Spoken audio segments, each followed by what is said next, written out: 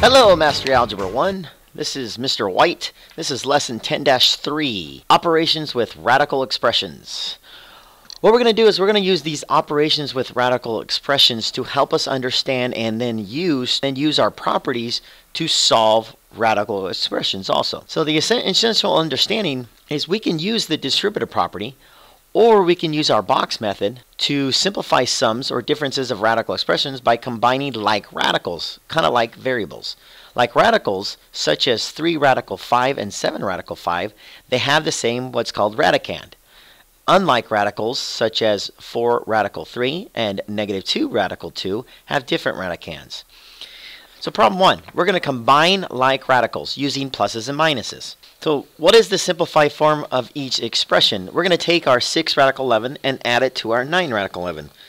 What we want to do is, if you notice, both have a radical 11. So we can kind of factor out, or kind of like the distributive property, we can take and we're going to combine the numbers in front of the radicals but keep the radicand.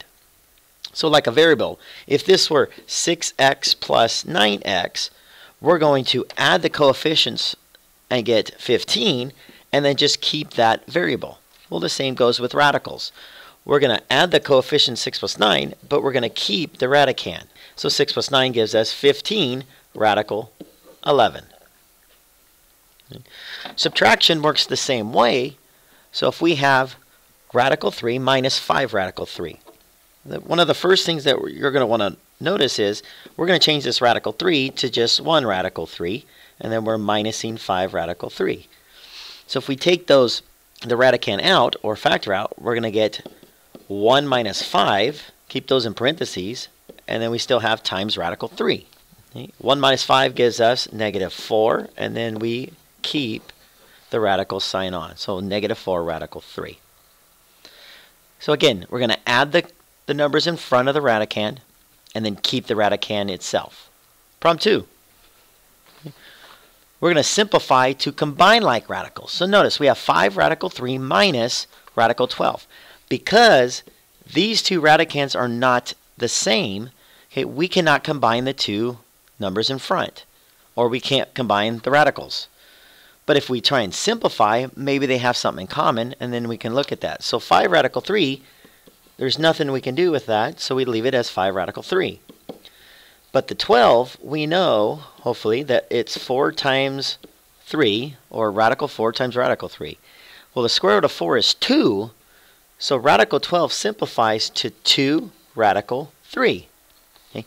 Now that both have a radical 3 in it, if we take those and look at the numbers in front, 5 minus 2, and then put the radical on the end, or radicand on the end, then 5 minus 2 is equal to 3. So our answer is 3 radical 3. More with problem 3. What if we multiply now instead of adding and subtract? Well, we can think of this as the distributive property. Okay? When we had A and then B and C, we distributed or multiplied A times B and then also A times C.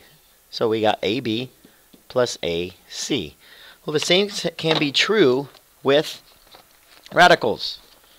We're going to take the 10. So we're going to take radical 10 and we're going to multiply or distribute it through. We're going to get radical 10 times radical 6, and then we're going to add that to 3 times radical 10. Okay, notice, numbers have radicals, and they have the same index 2, or taking the square root of 10 and the square root of 6. We can really write this as the square root of 60. Okay? Plus, and then on the other side, we have radical 10, but the 3 is outside of a radical, or it doesn't include a radical. So we have to put the 3 in front and keep that as 3 radical 10. Okay? So then we ask ourselves, can we simplify the square root of 60? Hopefully you're thinking of a number that's the biggest perfect square that goes in here, which is square root of 4 times the square root of 15. Well, the square root of 4 is 2, so we have 2 radical 15 plus 3 radical 10. And there isn't anything else we can simplify on each term. So our answer is 2 radical 15 plus 3 radical 10. On B, a little tricky. What if we have a binomial times a binomial? Well, if you remember from chapter 8, we made boxes. So if we have a binomial times a binomial, we're going to need 4 boxes. On one side, we have this radical 6, and then we have a minus 2 radical 3. And on the other side, we have, let's go down, we have radical 6, but we have a positive radical 3. So now when we combine, if we do this first one and combine this first square, radical 6 times radical 6 is the square root of 36. Well, we have 2 radicals, so the square root of 36 is 6. So that little box or area is 6. Okay. To the right, we're going to take radical 6 times negative 2 radical 3. Because the indexes are the same, we can combine the 6 and the 3. So 6 times 3 is 18. So this is 2 radical 18. The tricky part is that we can simplify 18. So the square root of 18 is really equal to the square root of 9 times the square root of 2, which is therefore 3 radical 2. So this answer is really 3 radical 2 times that negative 2 in front. Okay? And when we multiply numbers without radicals, you just multiply, we're going to multiply the negative 2 times the 3. So this answer is really negative 6 times 2. Because we already had a 2 in front, we bring out a 3 by the square root of 9. So we have to multiply that 3 times any number that's on the outside. Okay. If we work down, we're going to take negative 2 radical 3 times a radical 3. Radical 3 times radical 3 is negative 2 times the square root of 9. Well, the square root of 9 is 3, so 3 times negative 2 is negative 6. And the last part, we're going to take square root of 3 times the square root of 6, which is the square root of 18. We just got done doing the square root of 18, which was 3 radical 2. So we have 3 radical 2. Okay. Now we have to put all these together. So we take this area and put it together. We have a 6 minus 6 radical 2 plus 3 radical 2 minus 6. Okay. And then we have to look at our terms and see, is there anything else that's like term? Well, we have a 6 over here and a 6 here. So we have 6 minus 6 minus 6 radical 2 plus 3 radical 2. 6 minus 6 is 0. And then negative 6 plus 3 with a radical 2 on the end. So our answer is negative 3 radical 2.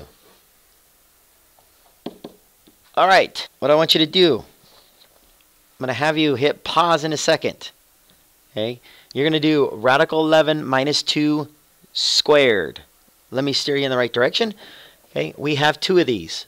So it's radical 11 minus 2 times radical 11 minus 2.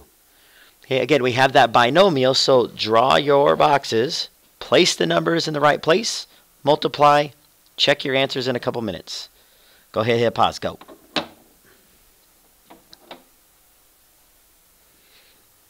All right, welcome back.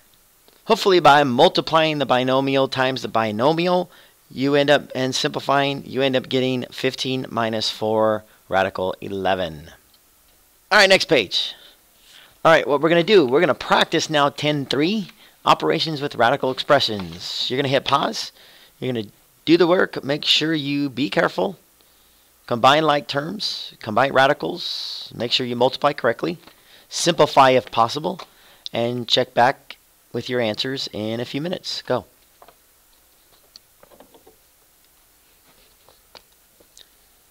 All right, welcome back. Carefully check over your answers. Hopefully you can find your mistakes. If you still have questions, be sure to check with us as soon as possible. And remember, do your best, forget the rest. Have a wonderful morning, afternoon, and night. Bye-bye.